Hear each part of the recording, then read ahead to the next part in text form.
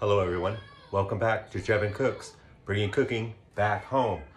What are you gonna do for dinner tonight? Saturday, I don't know, everyone's probably busy. I know I have. I've been in the garden trying to get that ready, watching the kids, went shopping, did a bunch of things. Went out to the creek, took the kids to the creek, it was a nice day. And now it's time to eat. So we're gonna do something real simple here, something real easy. We have a pork tenderloin here. So not a pork loin, a pork tenderloin. So it's a little more lean. It's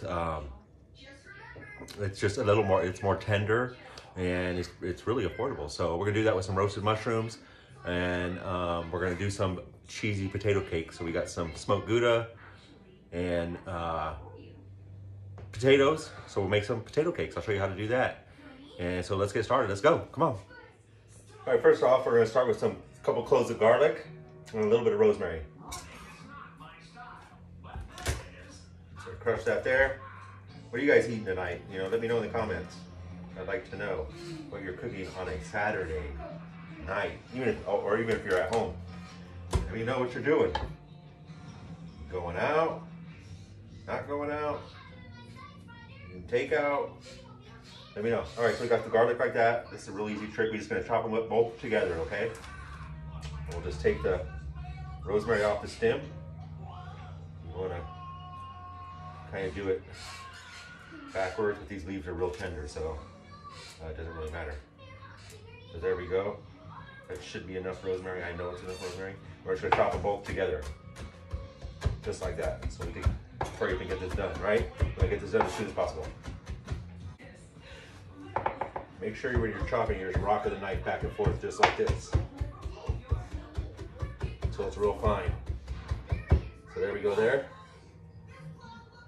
We're gonna add that to here, all right? And we're just gonna add some salt. All right, we're gonna generously salt this, right? All right, we got it salted. Mix it up, and then we'll preheat the oven and we'll get started on the potatoes. All right, so next for the potato cakes, I just boil a couple and cool them down. Now I'm gonna take the skins off of them. But a lot of times I have leftover mashed potatoes. You can use that, you know, to make these. So just switching it up. You know, the kids get tired of, can't do mashed potatoes every night. You know what I mean? Can't do roasted potatoes every night. So we're just gonna switch this up for them this one time. We'll get these peeled and we'll show you how it's done. All right, so potatoes are peeled. Add a little bit of cream. Then I'm gonna add a little bit of butter too. If you're using leftover mashed potatoes, you don't need to add butter.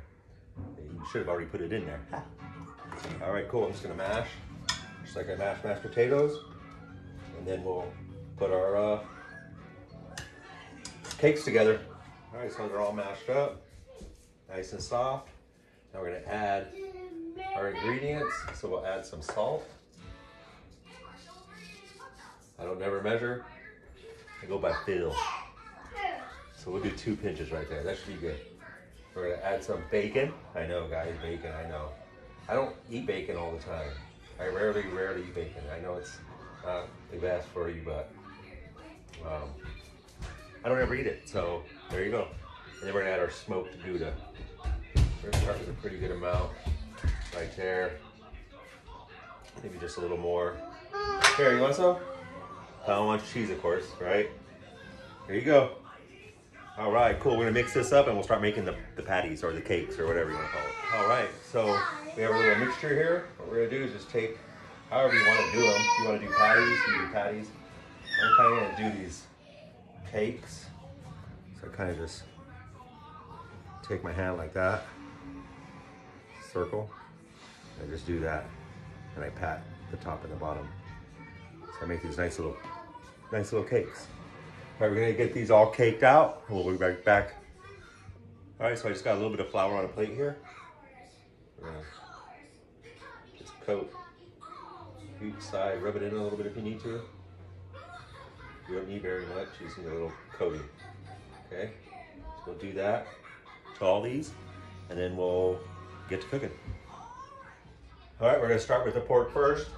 We already have, we cooked our bacon in this pan, so we'll just use the same pan, same grease. So we're just gonna brown it on all sides. I'm going to start the oven. And I'm going to set it for 415. It's really slow. And then we'll start the potato cakes.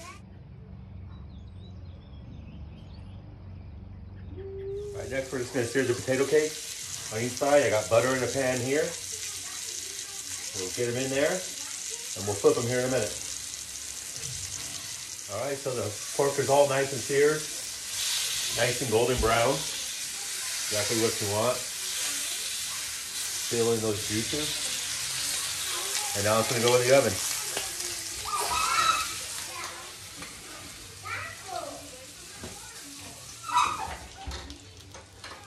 Probably keep it in the oven for like 15 minutes. We'll have to check it out and see where we're at. All right, next we want to flip the cakes now. This is a little tricky, little delicate movement, so you got to use your hands. All right, so there we go. Now we're getting the color that we want. All right, pork is ready to come out. Like I said, about 15 minutes. We'll go ahead and turn off the oven, and then we'll set the potato cakes in. So we get that up to 10.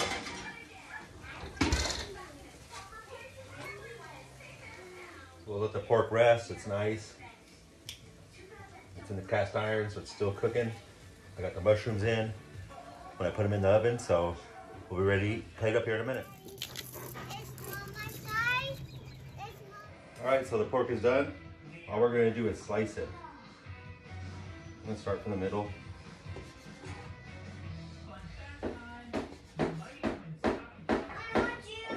And we'll plate it up here in a minute. All right, everybody, there it is. Simple dinner that the kids can enjoy. It's not too much going on. All right, that's it. Real simple, fairly quick. Only took me about 45 minutes to get that done. So there you go. I hope you enjoyed the video. Please remember to like, share, and subscribe. Talk to you all later. Have a good night. God bless.